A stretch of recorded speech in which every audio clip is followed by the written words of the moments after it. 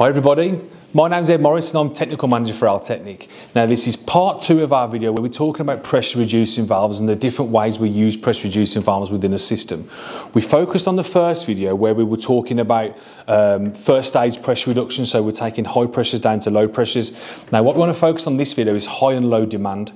Now one of the things that not a lot of people understand is that pressure reducing valves should actually be sized on their flow rate or the determined flow rate to go through the valve, because each valve has a different way it performs. Different sizes have got different minimum and maximum flow rates, so we have to make sure that the valve is sized correctly. So we have sizing tools that can help you do that, but it does create other issues further down the line. So for instance, if we take a pressure reducing valve and we set that for a specific flow rate, now that could be at peak demand in a building. So if we've got a multiple occupancy building where we're using high amounts of water in the day, we'd size it to that flow rate. But what that does then do is create us a problem further down the line. If someone's to open an outlet, say for instance in the middle of the night, this valve becomes undersized, so we need to make sure that we can cope with that within the system. So the way that we do that is we fit what we call a bypass PRV. Now what the bypass PRV is, it's a lot smaller in body size, which means it's got a lot lower flow rates and some smaller operating parameters that we use to.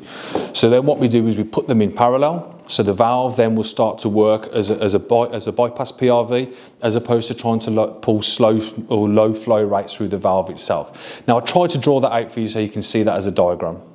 So we're just going to draw a quick diagram now to explain what we mean when we talk about high and low demand PRVs. So what we have here is our incoming water supply, and that goes off to the building. Now that high demand PRV will be sized on a flow rate which is determined by the amount of outlets that are open. Now when the building's at full occupancy and all those outlets are open, the valve will operate fine, no noises, no issues. However, as the demand drops on the building or demand drops on the system, we then start to take that valve outside of its operating parameters. So its minimum flow rate required to work will start to drop and will start to fall outside that window.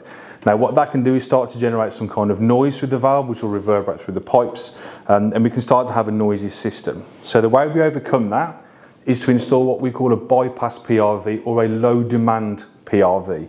And we simply pipe this valve as a bypass.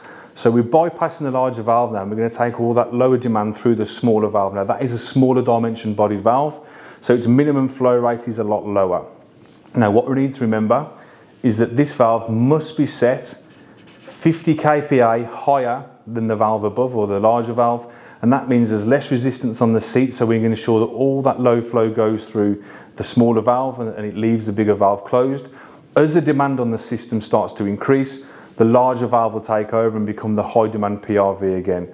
And that's what we talk about when we talk about high and low demand or piping a PRV in parallel. Well, thank you everybody for watching. I hope you found that interesting. So what we spoke about there is the bypass PRV dealing with low flow situations. But again, if you want any information on any of our products, please just head over to our website, www.altecnic.co.uk, where you can find plenty of data sheets, IOMs and some helpful guides on how you install PRVs. Thank you for watching.